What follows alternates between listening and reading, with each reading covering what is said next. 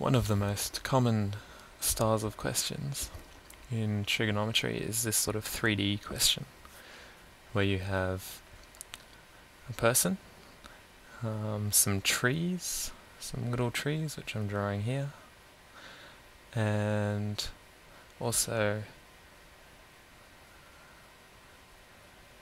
one very big tree which I'm going to draw here. Now, the common type of question is to ask you how high the top of the big tree is. So usually you'll get some information in the question. You might get a distance to the row of trees. In this case it's 70 meters.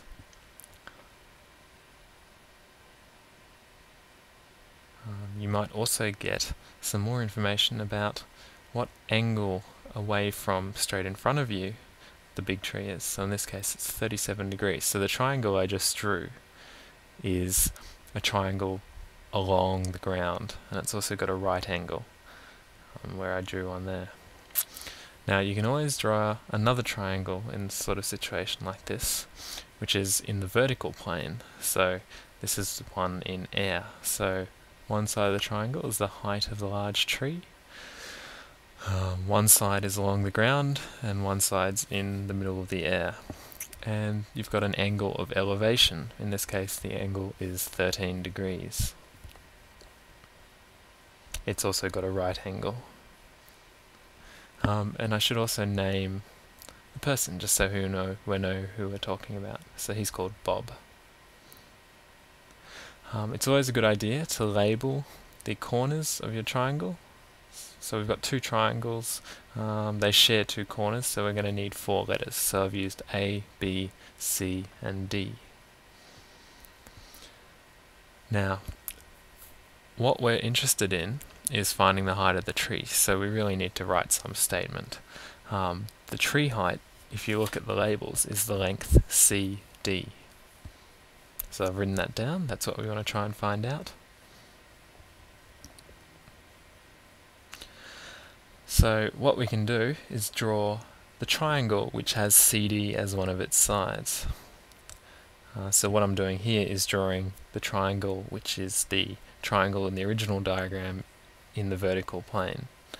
So one corner is A, one corner is C, and one corner is D, and we're trying to find length CD.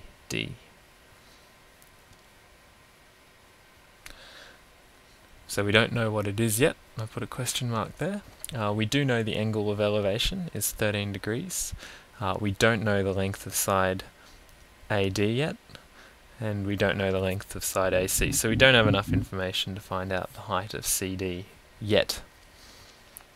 What we can do is we can try and find out what length AC is, because once we've got that, we'll be able to find length CD.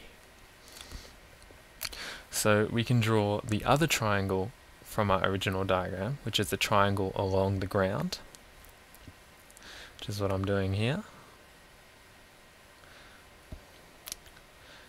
One corner is A, one corner is B, and the other corner is C. So we're going to try and find length AC, and I must remember to put in the right angles in both of these triangles. So the angle in this triangle ABC is 37 degrees, but we also know a side length. We know that the bottom side is 70 meters long. So the angle and the length is enough for us to be able to work out the length AC. So that's what we want to find out. Length AC. So the 70 meter side, relative to the 37 degree angle, it's the adjacent side. The hypotenuse side is the side we're trying to find out, side AC. So we know an angle and we know the adjacent side, and we want to find out the hypotenuse side. So what we can do is we can use our little saying, SOHCAHTOA.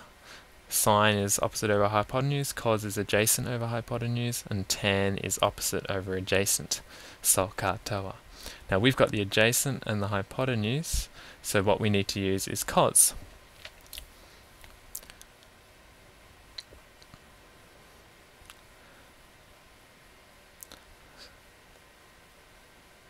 So if we can write an expression using cos. So cos of 37 degrees, or cos of any angle in fact, is the adjacent side divided by the hypotenuse.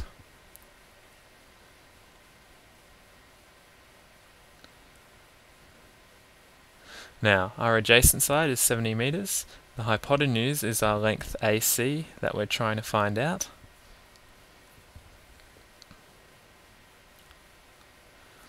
So instead of writing adjacent and hypotenuse, we can put these values in. So equals the adjacent, which is 70 meters, and the hypotenuse is the length AC, which we're trying to find out.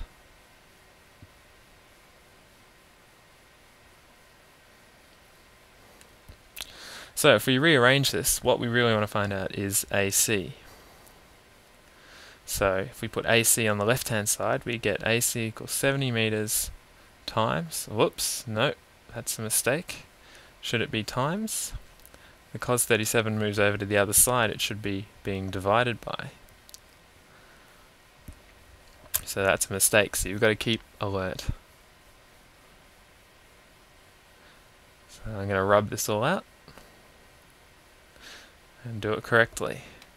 So AC is going to equal 70 meters divided by cos 37 degrees. Now we could work out what AC is numerically, or we can just leave it as that expression. So now we know AC in this diagram, we need to find out AD. So there's a tick, we know what AC is equal to. You have an expression to work it out. So we need to find out length AD now.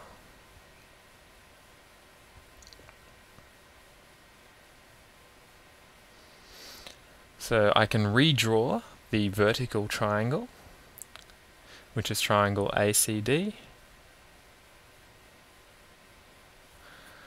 Now we've got the 13-degree angle of elevation, and the bottom side AC, we know the length is 70 on cos 37 degrees. So we want to find out side length AD.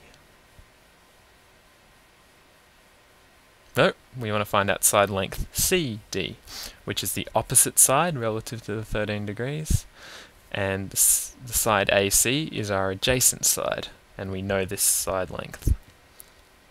So we write out SOHCAHTOA again. We have our adjacent and opposite side, so we want to use tan.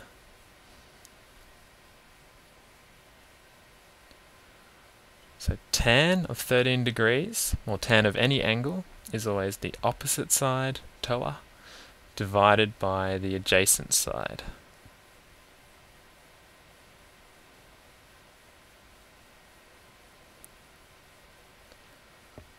Now, our opposite side is the side we're trying to find out the length of, side CD.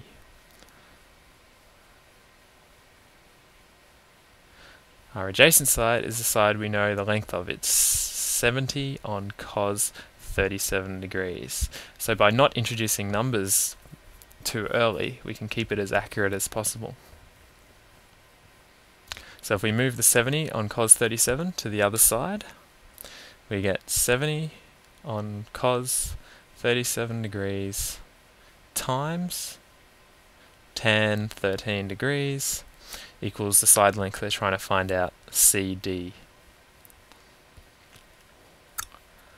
So now we just plug numbers into our calculator, and you should get that CD is 20.23 blah blah blah blah blah meters. Now you can write out all the places, but it's generally a good idea to round it up. 2 decimal places is probably reasonable for this sort of question, so 20.24 meters. There's your answer.